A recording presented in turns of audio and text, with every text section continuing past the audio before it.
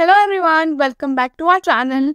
Today we will see how to fix LG dishwasher error code 2H, its meaning, causes and solutions. The 2H code displayed on an LG dishwasher does not indicate an error.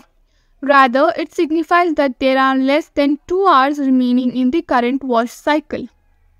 As the cycle progresses and the remaining time drops below 99 minutes, the display will change from 2H to 99 and continue counting down until the cycle is complete.